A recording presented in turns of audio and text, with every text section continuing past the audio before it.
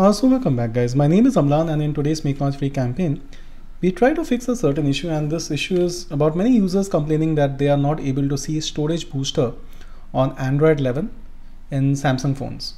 Now we have done tutorials before and wherein I have shown you like how, in case it's an Android 10, so this is software information, you can see Android 10. So we have the option and this is there under device care. So once you come here, you go to storage and you have the storage booster thing here. And once you tap on storage booster, you have the option of moving apps or moving content to SD card. I haven't mounted SD card on this device and therefore I'm not able to see this.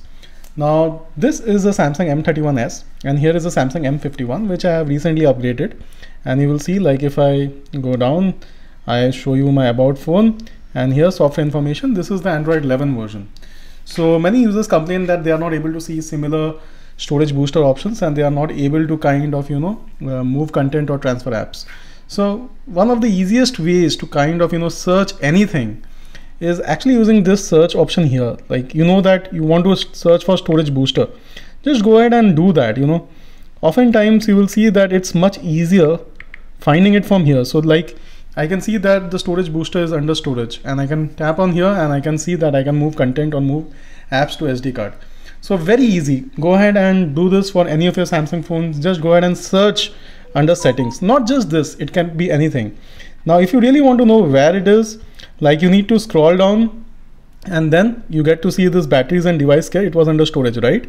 So here you need to go and how we found that here it was under storage. You would be seeing storage booster. That doesn't happen here. You don't see storage booster here. So where is it actually? So you don't see it here as well. So it's actually, so I will just go it back.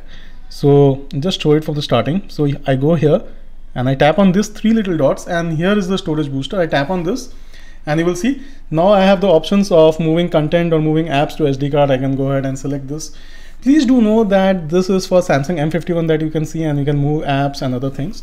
It's very important to know that in many devices you won't get these options. Like in the recent Redmi devices, MI devices or other Samsung series, this is not possible because this can create conflict with your OS.